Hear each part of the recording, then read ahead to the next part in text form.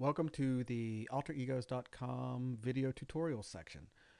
This is going to be first in a series of videos explaining the differences and abilities that you can use in the Notification Server 7, now officially known as the Symantec Management Console.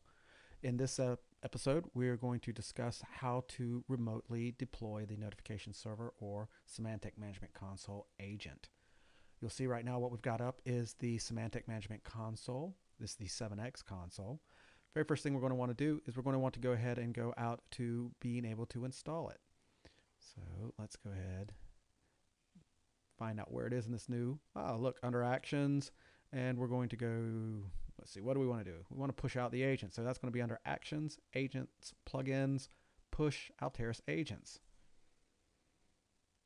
Then it's going to come up. It's going to look very similar to what we saw in the Notification Server 6X console.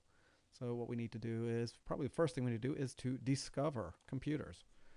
Go ahead and go out here and see if we can click a discovery.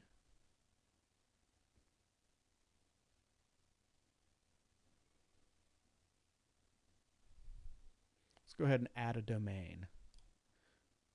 Oh, need to go ahead and enter it in. So I'm going to type in the domain that I have here. In this case, it's Nick. Select my domain browse list and my domain membership. We'll just go ahead and do both and then select Discover Now. It is letting me know that the new computers are now being discovered. Click on the Stop Discover button to end the process. We'll just sit here for a few minutes, let it go ahead and go through it, as my domain is relatively small, so it shouldn't take too long. And there we go. It lets us know a discovery process is just finished, and the process discovered 30 new computers and that it took 31 seconds to finish. Okay, now that we've got that, let's go ahead and see if we can go back to our actions and get the agent to be deployed out. So let's go Actions, Agent Plugins, Push Altirigos Agent, and now we need to take and go ahead and add a computer. Let's go ahead and select. I can manually enter in the computer name if I knew it here, which I do, but for the purposes of the demo, I'm going to go ahead and select the Select Computers. This way it's going to give us a list of available computers out there. As you can see, I've got several here. The one that I'm going to select for this particular instance is Client XP2.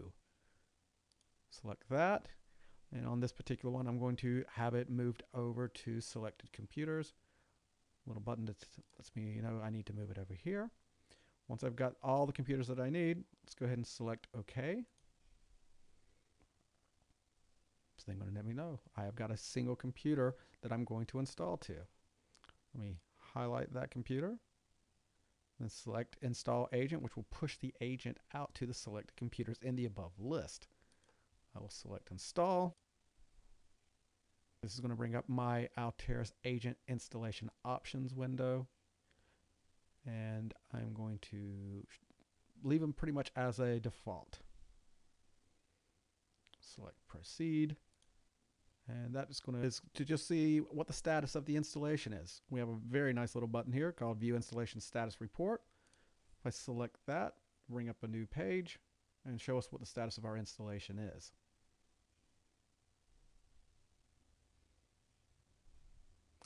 See that my last one here, if I slide it open, is Client XP2.